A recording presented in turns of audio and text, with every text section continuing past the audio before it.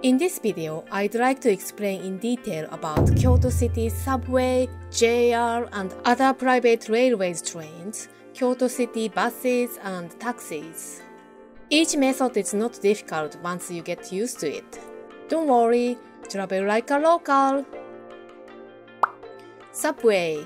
First, there are two subway lines. Although they do not cover every part of the city like in New York or Tokyo, I think the subway is convenient because it is fast and there is no traffic congestion.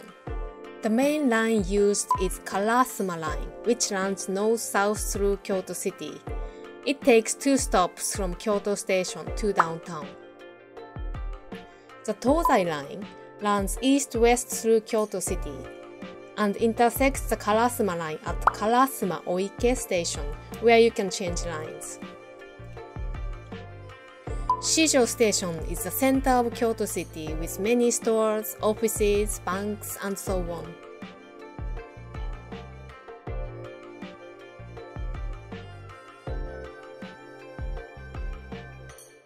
Next, JR and other private railway trains.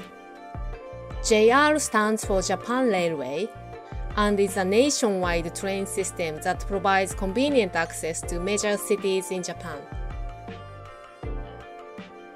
You can travel to other cities close to Kyoto, such as Osaka and Kobe, for standard fare.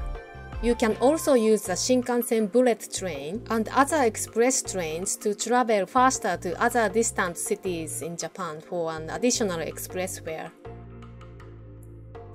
To get to the Osaka area, in addition to JR line, the Hankyu line or the Keihan line are also options.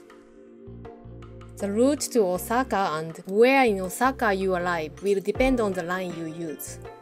Both the JR and Hankyu lines can be used to get to Umeda, one of the most populous areas in Osaka. It is kind of complicated, but the name of the station on the JR line is Osaka, not Umeda, but this is very close to the Hankyu's Umeda station. Both stations are in the same area, Umeda.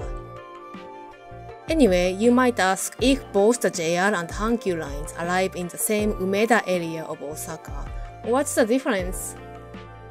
Well, I would just use the JR line if I were near Kyoto Station and wanted to go to Osaka, and the Hankyu line if I were near downtown Kyoto. By the way, the Hankyu line stops at some interesting stations on the west side of Kyoto. Omiya and Sain have small restaurants where you can eat and drink cheaper than downtown. These are the unpretentious areas where I often hang out at night with friends. Happy birthday to you!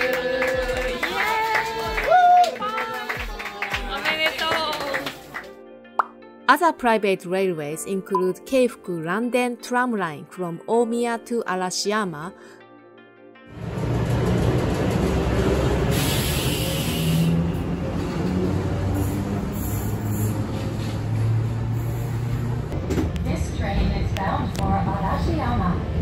and Eizan Railway from Demachiyanagi to Kibune, which are very cute trains.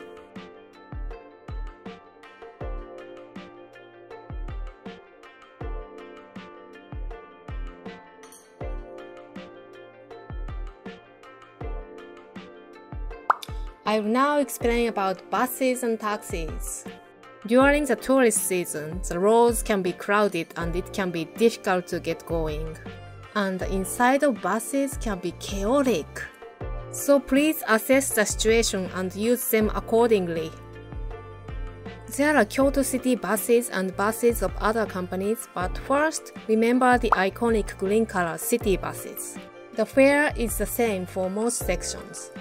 When boarding the bus, go to the bus stop and board through the door in the middle of the bus. When you get off the bus, you get off at the front door and pay the fare at the driver's place. Before the station where you want to get off, press the button to let the driver know that you want to get off. Cabs are available from large companies such as MK and Yasaka, and from other private cab companies, all charging about the same fare. Cabs have a logo light on the top of their cars that glows at night when the car is empty. During the daytime, it doesn't glow and there is only a small sign in Japanese to indicate that the car is empty, so it is difficult to tell. In such cases, you should just raise your hand anyway. If the car is empty, it will stop. Taxi, taxi, taxi. No. Also, there are cab stands near train stations and famous tourist attractions. There are two things to note about cabs. First, when getting into a cab, never do it yourself. As in Japan, the driver opens and closes the door for you.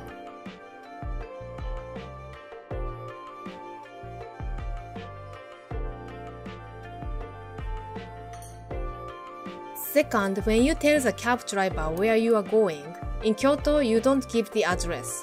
Some drivers might just get confused if you just give them an address. What the heck, right? In that case, what should you do? If it is the name of a location such as Kinkakuji Temple or Fushimi Inari Shrine, they will understand.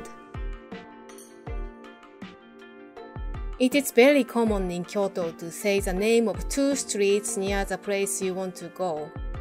I'm gonna give you an example. Suppose you want to go to this restaurant. The driver may not know the name of this restaurant because it's a small restaurant.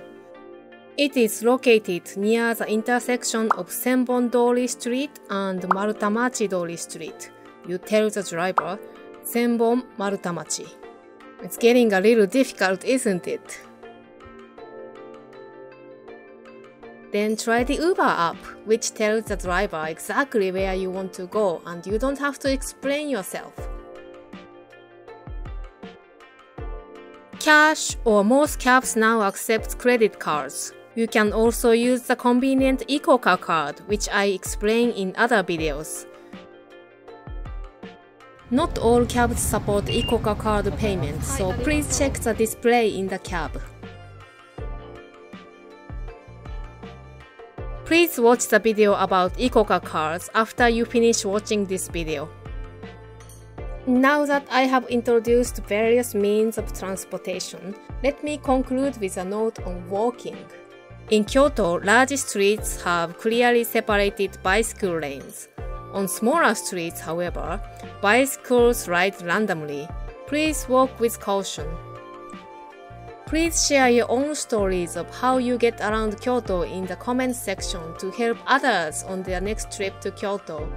I would love to hear from you. Bye bye!